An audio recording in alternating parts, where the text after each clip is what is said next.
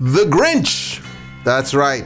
Who stole Christmas. This is his drink. Okay, rim our glass in lime, and we stick it in green sugar. Okay, see the green sugar on the plate there? Okay, rim our glass in that bad boy.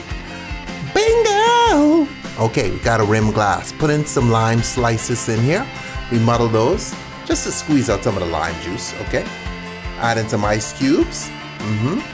Add in some melon liqueur. Follow it up with some green absinthe. Okay, that's a beast right there. Okay, so this is a deadly little mix.